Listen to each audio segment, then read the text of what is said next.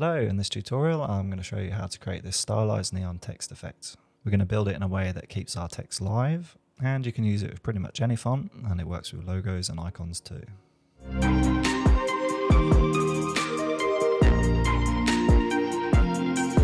Okay, in After Effects I've already got my composition created and I've called it Neon Main. It's at 1920 by 1080 and at 25 frames per second. Now let's start off by creating some text. Okay, let's scale this up and we can center this. Okay, now we need to create some outlines from our text. I'm going to show you a way to do it, which will allow us to keep our text live, which means we can easily change the text or font at a later date. So let's select our text and we'll go to our character settings and we'll make the fill black, and let's select our stroke and we'll make this white and we'll set it to 1 pixel and just make sure that fill over stroke is selected. Okay, now let's pre-comp this and we'll call it text source pre. And I'm actually going to pre-comp it again, and we'll call this outlines pre. Okay, let's go into our outlines pre-comp, and if I hide our background, you'll see that we have a black fill with a white outline. So we just want to get rid of this black fill, and we can do that using Luma key. So select our text layer, go to Effect, Obsolete, Luma key, and Luma key, depending on what we set here, will allow us to either key out the dark or bright areas of the layer. And we just slowly increase the threshold until our black disappears. Now if you zoom in, we see we have this black edge here, and we can get rid of this by just going to Effect, Generate Fill, and just making it white.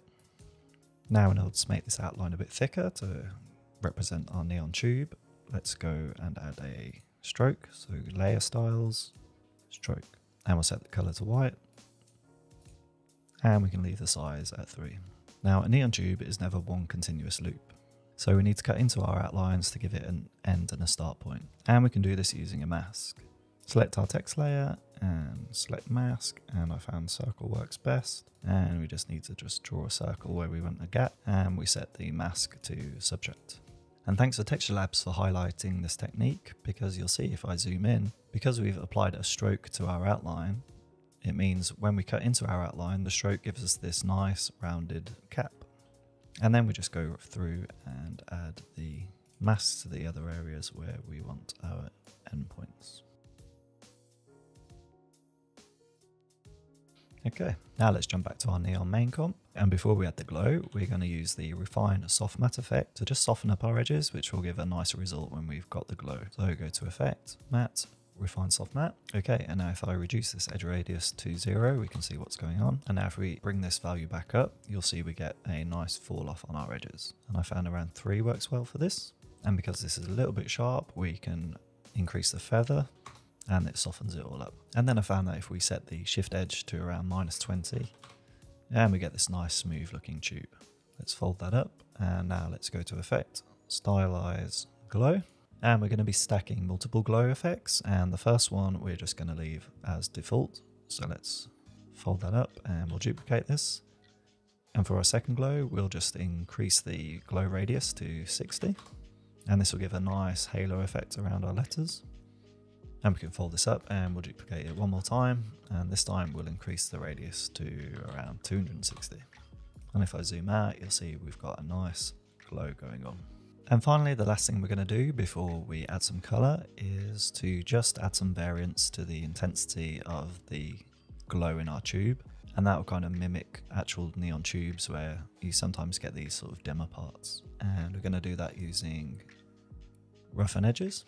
And let's just bring this to above our refine soft matte. And the first thing we need to change is the edge type from roughen to cut. And this will just basically stop any extra thickness being added to our tube. And next, let's reduce the edge sharpness, and we'll just set this to 0 so it's nice and soft. And you'll see we're getting these dim spots. Now some of them are a bit too strong and there's a bit too much. And we can reduce the strength and the amount of these areas by tweaking the border, fractal influence, and the scale. So first let's just increase the scale to around 150. And then we just want to reduce the amount of these by tweaking the fractal influence. And we'll set this to around 0.25. And finally we can tweak how far we're cutting into our layers by reducing the border. And something like that looks quite cool. And if you want to change where these are happening within layers, then you can go into evolution options and just change the random seed, and you'll get them in different spots. but I quite like that, so let's go back. Okay, now let's add some color, and we're going to do that using Colorama. So let's go to Effect, Color Correction, Colorama. And what Colorama allows us to do is allow us to select some input values. And for this, we're going to select alpha, and we can then assign some colors to these input values. And before we get into the colors, let's just make sure that we don't have this effect happening. So we can go to Modify, deselect Modify Alpha, and deselect Composite Overlayer. Then we can go to the palette presets, and a good place to start is Ramp Gray. And essentially this white point is going to be the color of our tubes. And if you select just to the right, we'll select our black, and the black is going to be the color of our glow. So let's just pick a nice blue, and we get a nice blue glow. Now, depending on the look that you're going for, you may not want your tubes to be glowing bright white, so you can also add in a bit of color there. And if you want a bit more of a saturated glow around the letters, we can just select here on the color wheel, and it will add a new point to our color wheel. And we can just bring this further around the cycle, and you'll see that our glow gets more saturated. Just be careful not to take it too far, or else this starts happening. So I found anything around here works well. Okay, so I think this is looking pretty nice. Now we do need to add some more glow to increase the light that's being cast off from our letters. But before we do that, let's just add in a background. So I have this nice wall texture from unsplash.com, and we'll just scale this down a little bit and rotate it. There we go. And we want our environment to be dark, so let's just make this darker. So we can do that by going to Effect, Color Correction, and Tint. Let's swap the colors, and then let's just tweak this white so we've got like a nice dark gray. And then if we zoom in, you'll see we've got like a nice dark looking wall. And let's just call this background. And if we want to make it a little bit darker, we could also add a vignette. So let's create a adjustment layer, call it vignette. Let's just bring this above our background and go to Effect, Stylize, CC Vignette, and we can just increase that until we've just got a sort of central area where it's a bit lighter. Okay, so to create the extra light that's being cast from our sign, let's duplicate our neon layer, and let's just call the top one neon, and the bottom one we'll call fall off. And I'm just going to remove all the effects from our fall off, and let's just turn off neon. And all we're going to do is just blur this so it looks like it's light that's being cast. So let's just go to Effect, Blur and Sharpen, Fastbox Blur, and you can just increase this quite high, do something like that. And we can turn on our neon again. And if we want to make it stronger, we can go to Effect, Matte, Simple Choker. And if we drag this above our Fastbox Blur, and if we just choke this back, then we can increase the size of that glow. Then we can set the blending mode to add. Now obviously this glow is still white, and we want it to match the color of our neon layer. And you could do this manually by adding a fill, but I found a nice way to do it that will automatically update depending on the color of our neon layer. So if we go to Effect, Color Correction, Color Link, and what this will do, it will fill our layer based on the color of the layer that we define here. So let's select neon, and we will select effects and masks, and you see we have a nice blue. And if we select stencil original alpha, then it turns our glow blue. And the last thing we can do to our fall off glow is just tweak the scale of it so that we have a bit more glow happening vertically rather than horizontally. So I'm not sure if it will come across once this is uploaded to YouTube. I'm noticing that there is some banding visible here, and one reason for this could be that the color depth of my project is currently set to 8 bits per channel. So if I click here and we can just change this to 16 bits per channel, it should smooth that banding out a little. And one last thing I'm going to do before I start animating this is just to jump into our neon settings, just to make a couple of tweaks because this bit is looking a bit too strong. And we can just reduce the fractal influence a little bit. Okay, so now to make the off version of our neon tubes, let's first duplicate our neon layer again. And we'll just call this tubes off. And let's just delete all the effects that we have on here first. And we'll just drag this below our neon and fall off layers, but I'm just going to turn those off for now so we can see what's going on. Okay, the first thing I'm going to do is add a fill. And we'll just make this a dark grey.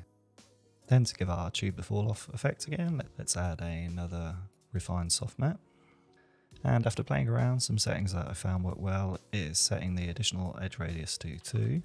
We can set the feather to 2 as well, and the contrast will increase to 25, and we'll just reduce the shift edge to -18. Okay, we can just hide this, and then next let's go and add a emboss to give our tube some shading. And after some experimenting, I found that if we set the relief to 6 and the contrast to all the way to 700, we start getting this nice sort of shiny look. And then we can just change the direction so that our highlights are at the top. And finally, let's just reduce the opacity of this by setting blend with original to around 30. Okay, now to really make this shiny, we're going to add color armor again.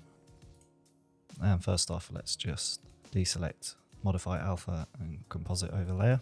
And we're going to leave the input phase as intensity. And then the output cycle, we're just going to go and select our ramp gray preset again. And this time I'm going to pull this white point to around 9 o'clock. And then I'll add another point at the bottom and we'll just make this black. And then we'll add another point at around 3 o'clock and we'll make this white. And now we've got this nice shiny look. And to increase this a little bit more, we can just increase the cycle repetitions to around 1.4. Okay, that's looking nice, maybe a little bit strong. So then we can knock it back a bit by setting the blend with original to around 40. Okay, this is looking quite nice now, if a little bit on the light side. So to darken it up, we can just add a curves effect. And let's just pick in the middle and bring our curve down, and that will darken it up nicely. And finally, let's just add a quick drop shadow.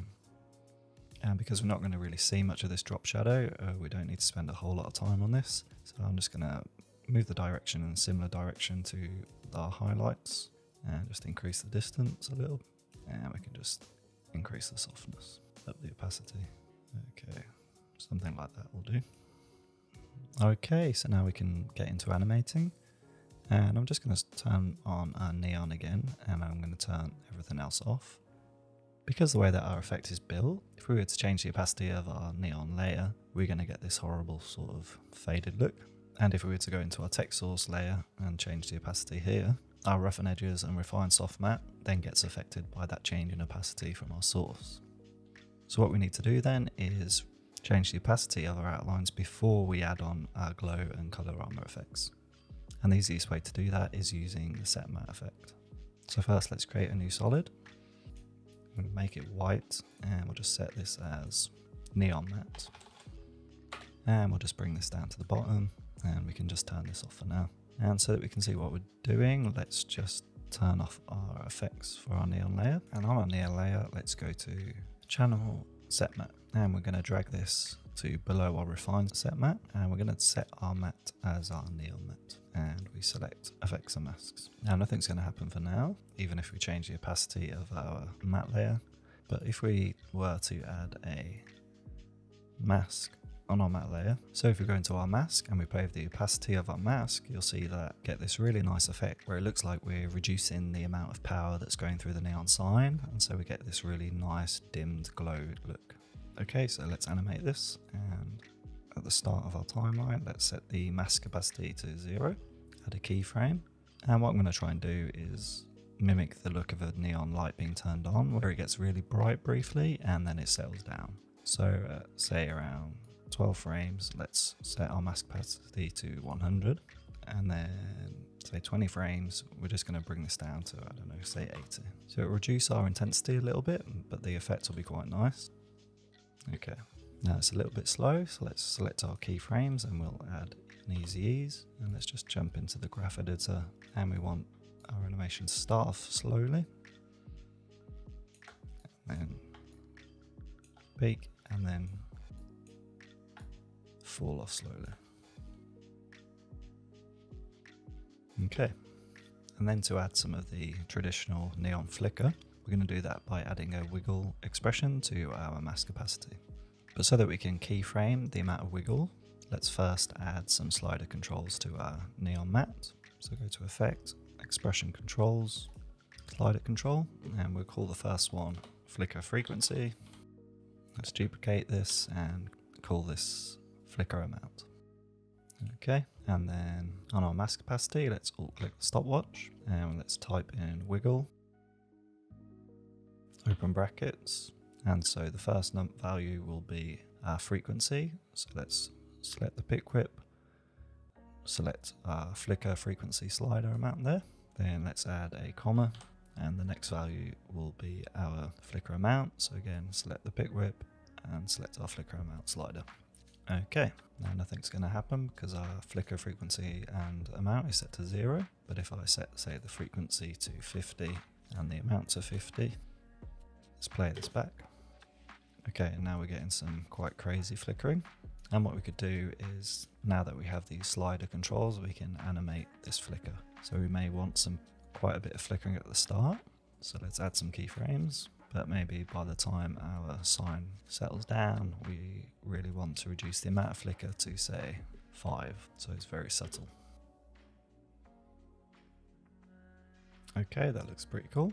And then if we want to animate this off, let's just go to 4 seconds, add a keyframe for our mask opacity, and usually neon signs, when they turn off, it's quite instant. So we can just go a few frames and set the opacity to 0. And if we want to add a little bit of flicker before it turns off, and we can add a keyframe for our flicker amount. Maybe we increase it a little bit to, say, 25, and then when we hit 0 opacity here, let's set to 0. And we can just check what this looks like. Okay, that looks pretty cool. So now we have this set up for our main neon layer. We can turn on our fall off, and we can just simply go to our neon layer, copy our set matte effect, paste it onto our fall off, and just drag it to the top of our effect stack, and we can turn everything else back on. Let's preview this. Alright, and now this is all set up, it's really simple to just jump into the text source pre-comp and change your text. And if you want to change your color, then you just need to go into your neon, and you can either do that inside Color Armor, or you could just go to Effect, Color Correction, and add a hue saturation, and you can just tweak the hue. And because our fall off layer is referencing the color of our neon layer, it all automatically adjusts. And if you want to just tweak the brightness overall of your neon, you can add a new adjustment layer, and we'll go to Effect, Color Correction, Curves, and you can just play around with the curves a little bit. Okay, so there we go. I hope you found this useful. Hopefully now you've got the effect built, you'll be able to really play around with it, create some really nice effects. Thanks so much for watching, and if you enjoyed this tutorial, then you might like my smooth motion trail effect tutorial.